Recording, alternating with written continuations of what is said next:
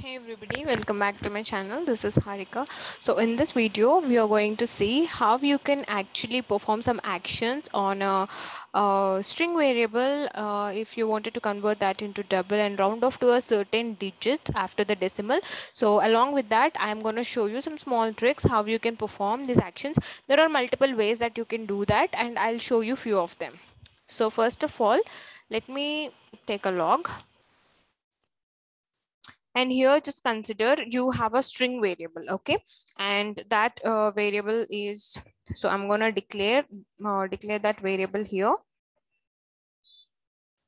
So let's consider the variable as str variable, okay, and that's a string variable, and I'll give some default value to that. Let that be 89.5678.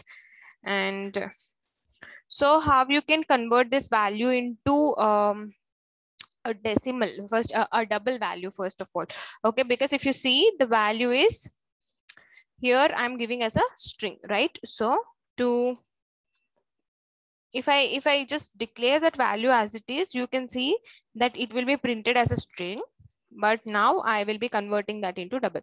So we have a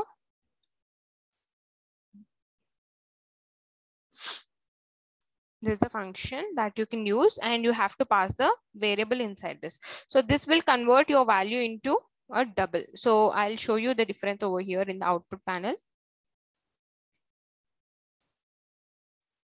So this is what you can change this into. So now let's say like if you wanted to see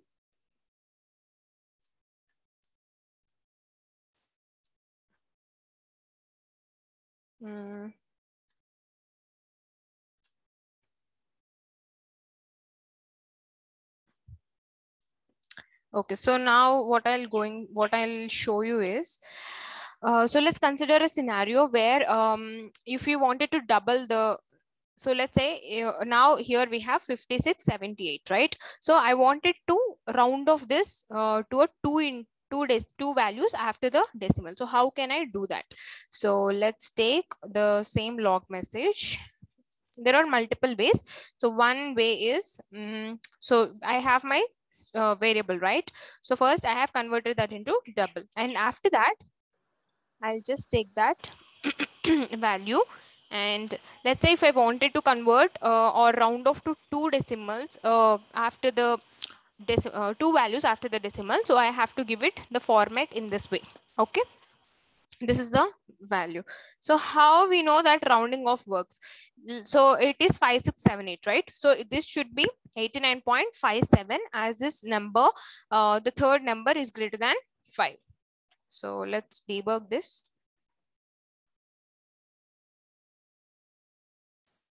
Correct, right? 89.57. So now let's say if the value of this is 1. So this should be 89.56.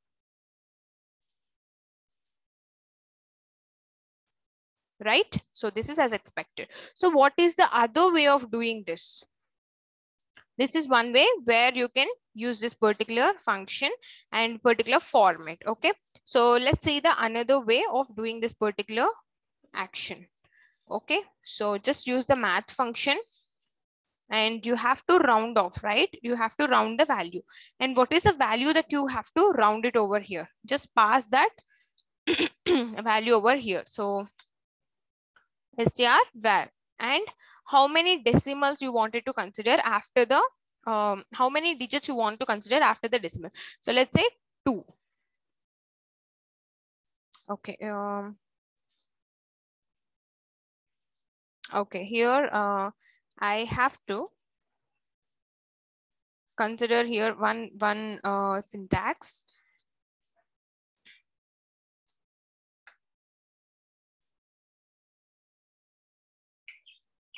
So I'm passing the decimal value over here inside this, right? So if you just observe here, I can just directly pass the string value and I'm converting that into a double. And if whatever the number of the digits that I wanted to round off, I'm passing it as the format. But let's say if you wanted to use this function math.round, you have to make sure that you pass a double value inside the round function. Okay. So let's say if you wanted to round it off to 3 digits, then in that case, just increase one more star and here just keep this as 3. Okay. So what should be the expected value in this scenario? It is 5618, right? So as this is greater than 5, this should be converted to 2. This is perfect, right? So likewise, you can just do it for whatever the values that you wanted to pass in. So let's say I am going to do for this one, okay? So in this case, what should be the value? 654.8898, right? 898.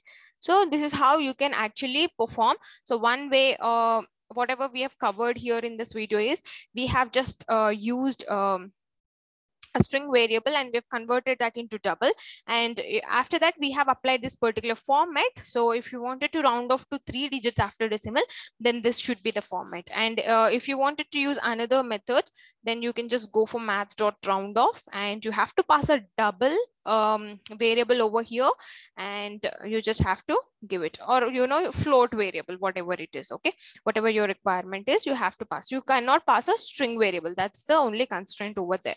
So this is all about in this video in the smart hacks. So we know that smart hacks is a series that we are going through for getting out the